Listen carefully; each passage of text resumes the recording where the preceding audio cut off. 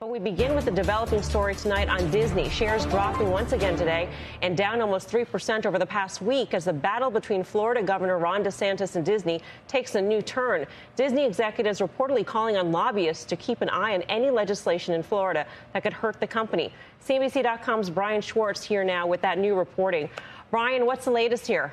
Well, this fight between Disney and Ron DeSantis is just heating up, guys. Listen, what we're seeing here is right after that press conference this past week where DeSantis effectively ripped Disney and said he was moving ahead with this latest salvo with the company. The Disney executives are calling on their legion of lobbyists to start engaging immediately with Florida state legislature representatives or the state and the state house and the state senate and really start pushing them to kind of take a step back here and think about what they're going to be doing next. And really the lobbying campaign that's starting to build up here is related to Disney and the land surrounding the Disney World in Florida. And so there's a wide variety of bills that they're taking a look at the state level.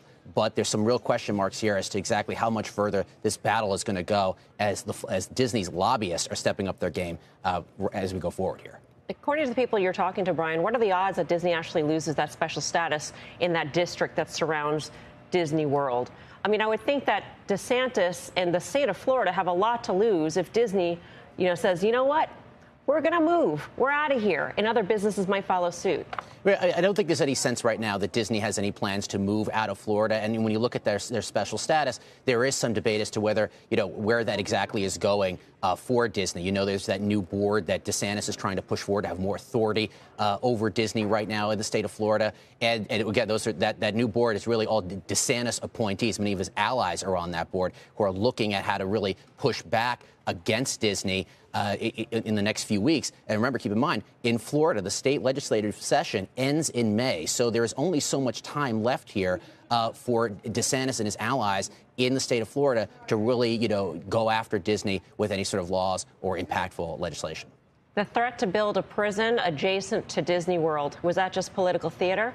I definitely think it was. But I do think it speaks to how Ron DeSantis looks at this company and the feud between both DeSantis and Disney. I do not think that there's going to be some sort of state prison built next to Disney World. But let's be very clear here. It does speak to the power DeSantis has right now in the position he's in to take on Disney as the governor and as this legislative session comes to an end. And keep in mind, Republicans have a supermajority in the Florida state legislature. And that is important because all of those people, for the most part, have followed in lockstep with what Ron DeSantis has wanted over the years. So if you're Disney, you're really going to have to turn the dials here on lobbying that legislature to try to just get some on your side.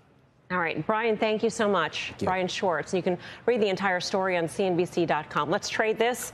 Tim Seymour, you're a Disney shareholder. How do you take this news? I've heard a lot of noise around Disney for the last couple of years, and I think they were also on some level really in the focus during the pandemic because of what was going on with parks and whatnot. And I think this is going to blow over.